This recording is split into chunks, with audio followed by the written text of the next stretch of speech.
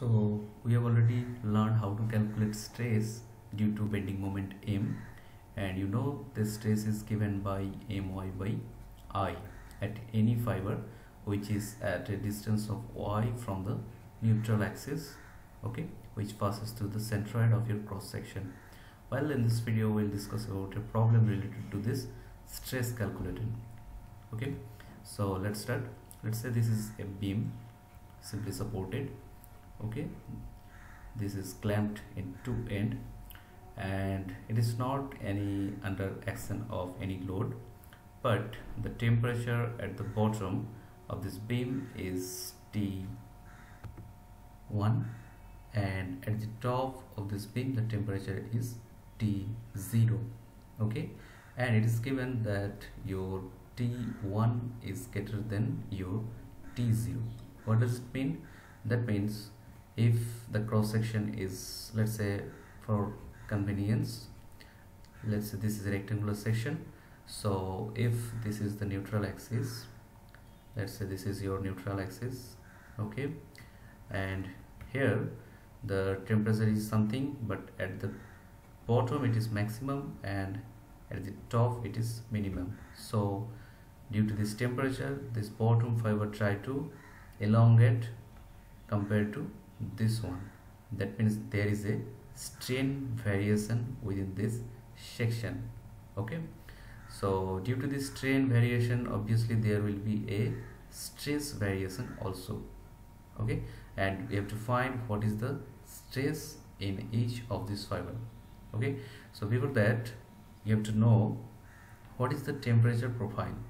Well, if this is the neutral surface, we have already learned what is neutral surface is. Well, here the temperature is your T0 plus T1 by 2. Okay, this is the temperature at your neutral surface, and in any other fiber this temperature is given by this equation. Okay, so T is T0 plus T1 by 2 plus your temperature difference between top and bottom divided by H. H is the total depth of the section, okay, and times Y. Okay, so excluding this neutral surface plane, in any plane this temperature varies linearly, okay, and proportional to your Y. Well, to find the stress you need to know three things. First one is your moment, second one is the distance of the fiber from the neutral axis, and last one the cross-sectional property or the moment of inertia about neutral axis. Well, for a rectangular section, you know, if this is the H, this is B, the I is given by 1/12 of BHQ, so I is known to you, and you know that neutral axis pass through centroid, so you can measure the Y also. The last one remaining is you don't know what is the value of this moment. Okay, so you have to find the value of this moment due to this temperature variation. Well, it is also clear to you, due to this temperature variation, this is the most tempered fiber, that's why it has elongated maximum, and it is the least tempered fiber, so it has not elongated anymore. So compared to this one, or with respect to this fiber, there is a strain profile. Okay, and corresponding to this strain profile we can find the stress profile also. Okay, so let's go back to the very basic theory for moment. Well, if this was our beam, you know, after application the load, it was bent like this. Okay, and this was the radius of curvature measured from this neutral axis, okay, or neutral surface. And you have already learned, if we consider a small portion like this with theta, so this fiber has elongated compared to the neutral surface fiber. And here we have already calculated in our last videos that the strain in this fiber where the distance of this fiber is y from the neutral axis is given by y by r. If you don't know how this come, you may watch my previous videos. Okay, so this is the strain, and here you can see that the strain varies linearly with your y. Okay, so strain varies linearly with y. Now consider a body, which I have already discussed in last videos, where a body or a bar was under the consideration of temperature differentiation. Previously it was under temperature T0, then the temperature was increased to T1. What was the elongation? If the length was L, you know, for alpha is the thermal coefficient. Okay, in this case also, let's say the thermal coefficient is alpha. Okay, so for this alpha thermal coefficient, the elongation was alpha times L times T1 minus T0.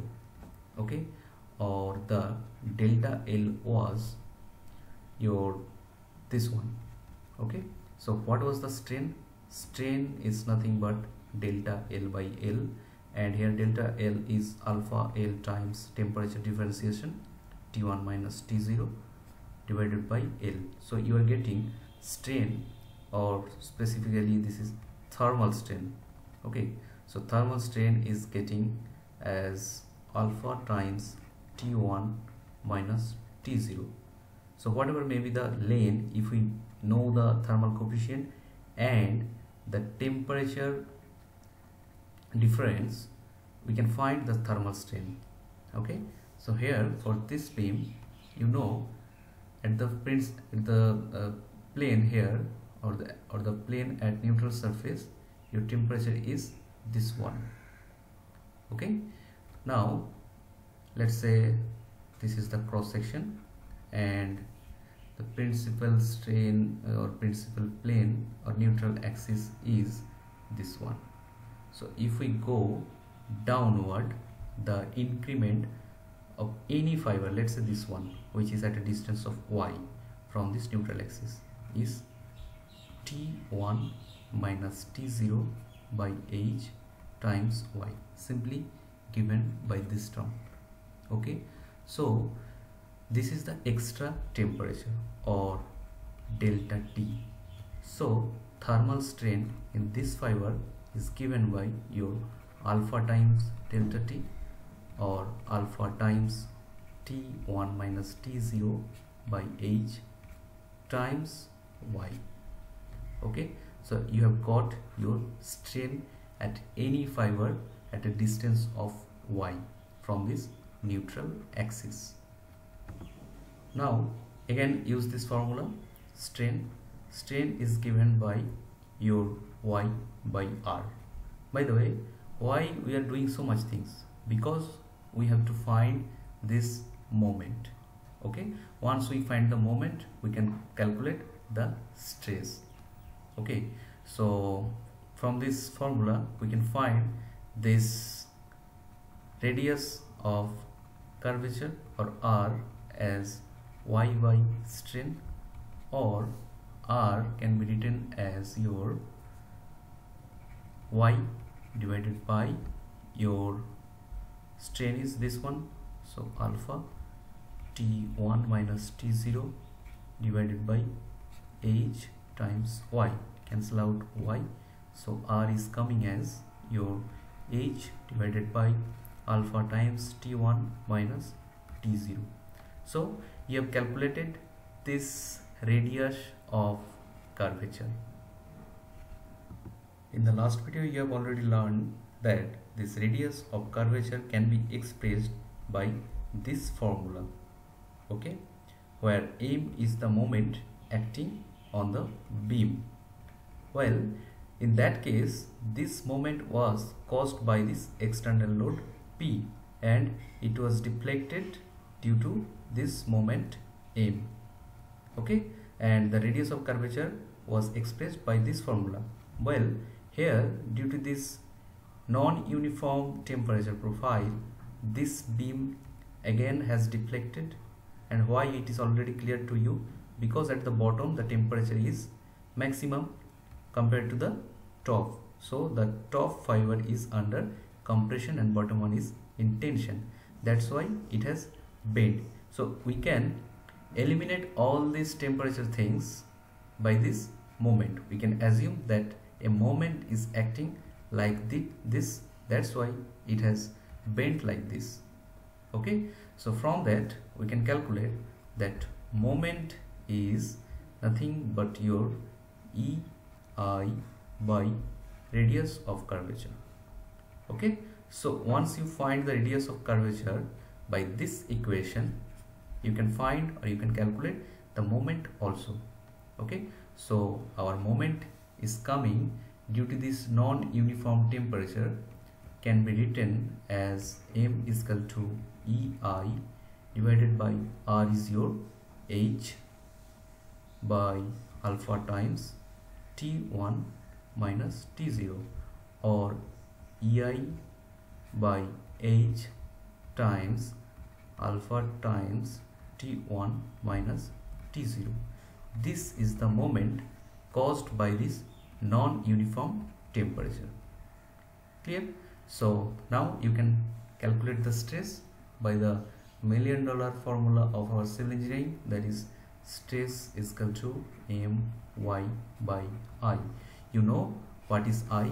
Well, if this is your section, okay, so if this is the neutral axis, this is H by 2, this is B, and let's say here you are intended to find the stress, so this is Y. So stress at this particular fiber is written by sigma, where sigma is equal to M is EI by H times alpha times T1 minus T0 times Y divided by I. What is I? You know, for this rectangular section, I is 1/12 of BH cube. Okay, this is the I. So put it 1/12 BH cube. Okay, so this is the stress which is being generated due to this non-uniform temperature in your beam, which is clamped at both sides. Okay, at the neutral surface this is T0 plus T1 by 2, at top this is T0, at bottom the temperature is T1, where T1 is greater than T0. Okay, thermal coefficient is alpha.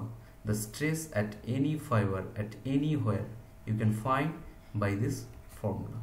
That's all for now.